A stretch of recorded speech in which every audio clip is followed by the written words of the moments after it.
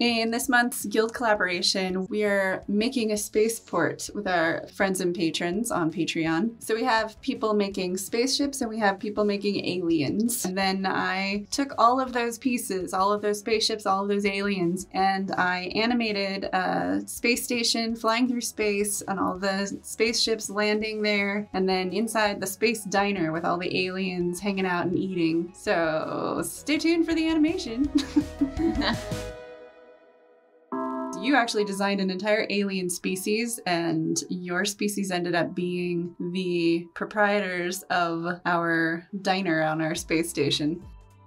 This is the first member of the family that I drew. She is the oldest sister, and she's got a little star bun that's cute. Her outfit and her hair are so on point. So many good things happening. And then I just like draw her hands with a plate, and in each plate there's a different weird food. Yeah, let's all take a moment to appreciate the fact that you drew 1 hand for her, 3 hands for the mom. That's 4 hands that you drew this week. That's 4 better than your average ever, really, before. And then I did a new thing where I colored in some of the outlines, and only the ones that were inside. So we've got a place where the neck and the head connect. We've got fingers. Colored line art makes such a difference. She's amazing, and it's such an interesting color scheme for you to have chosen. Like the kind of dead yellows and oranges. The dead yellow and orange is not your usual. You're usually very purple and green and blue and cool colors. Teal and yes, cool colors. You very rarely go with the warm colors. Yeah. I was kind of shocked.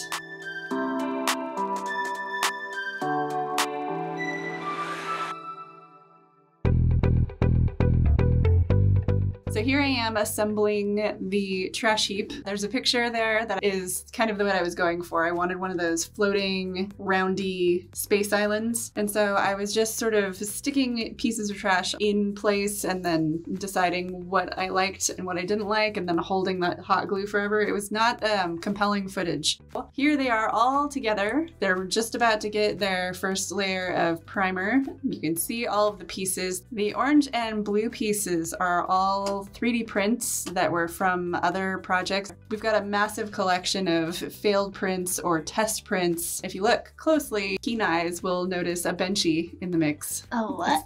Benchy, it's a little boat. It's the standard test print for 3D printers to see if they're working and they're calibrated properly. You use that little boat. It's called a benchy. I spray painted primer on them, and then I spray painted some silver and other metallics and a little bit of purple. And then I found these textures, like spaceship textures online, and printed them in scales that matched my little jars and things. And I made these signs. It says diner, open 24 hours there, and I just flipped the text upside down and duplicated it so that I could make kind of an alien language, but that I knew what it said.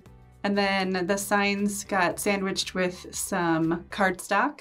And then I just used a glue stick and glued all of these textures onto places. And just, it gave some extra texture here and there, which is nice. And then this was the setup for shooting the space station. So it's now the 2 halves are together. It's on your Graham's old kitchen Lazy Susan so that I could spin it nice and slow. We had some lights with some kitchen cups making the color of the lights. It worked really well. I was kind of excited about how well that worked, because that means we can do that kind of thing again. And now here's Sam's. Yay! What'd you do? I drew the uncle of the little family thing that Ty has going on. Yeah, and he wanted to come over and work at the diner. Yeah, at the diner. So he's a chef, huh? Mm-hmm. That looks delicious. Oh, and then you were very sweet and you put him on a hoverboard for me because I have to animate all these people and I didn't want to animate his legs, so you gave him a hoverboard and I made him just float around, and it was a delight, I must say. And then you did the same thing that I did with the... Well, yeah, she was matching. Yeah. She was matching your style. It looks amazing. I love him so much. He's such a cutie.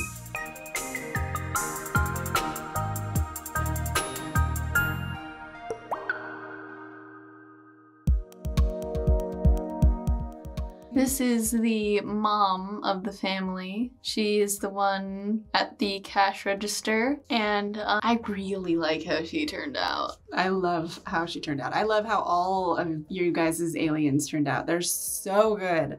But you're getting really good at costume design and character design. Yeah. And of course, you've got the cleanest lines. I'm so impressed, always.